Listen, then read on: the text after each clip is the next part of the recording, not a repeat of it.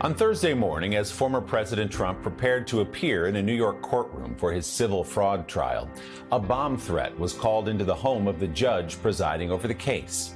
It was the latest in a recent series of false emergencies directed at high-profile public officials. The criminal act known as swatting has been around for years, but now, with Trump promising, quote, bedlam if he's convicted in his upcoming trials, the threat of political violence is a growing concern to law enforcement across the country. NBC News senior White House correspondent Gabe Gutierrez has our Sunday focus.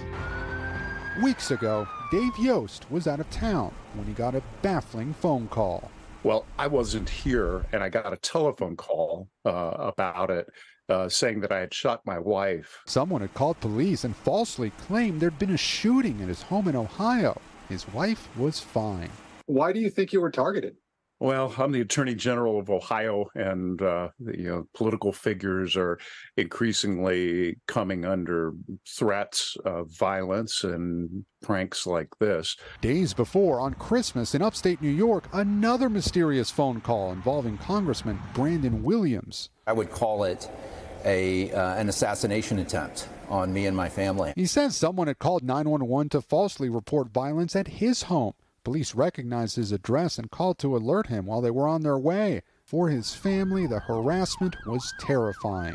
My first action is protect my family and make this easy and simple and clear to the police. They have very incomplete information. Swatting, as it's known, is when someone makes a fake emergency call, often alleging violence at a victim's home, so that heavily armed law enforcement, such as a SWAT team, respond.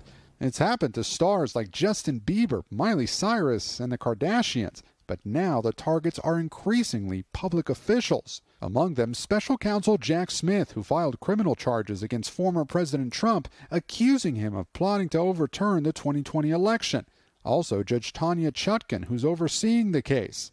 Maine's Secretary of State Shanna Bellows, who barred Mr. Trump from the state's ballot, also swatted. So is Congresswoman Marjorie Taylor Greene, Florida Senator Rick Scott, and Boston Mayor Michelle Wu. Just this past week, there was a bomb threat at the home of the judge presiding over Mr. Trump's civil fraud trial. The FBI has launched a national database to track swatting incidents. A deeply disturbing spike in threats against those who serve the public.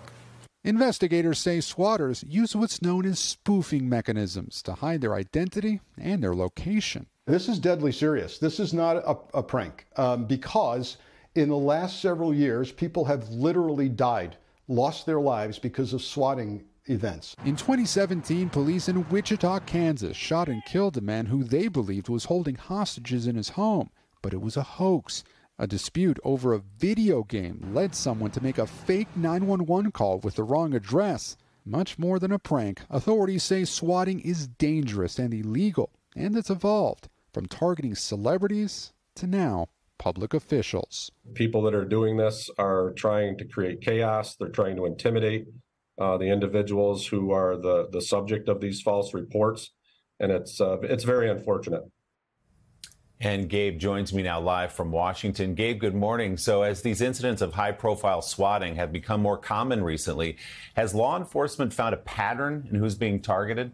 No, Willie, both Democrats and Republicans have been targeted. It's a growing problem that some law enforcement agencies debate publicizing for fear of inspiring copycats. But we should stress, Willie, the consequences for this are severe. Across much of the country, swatting is now a felony.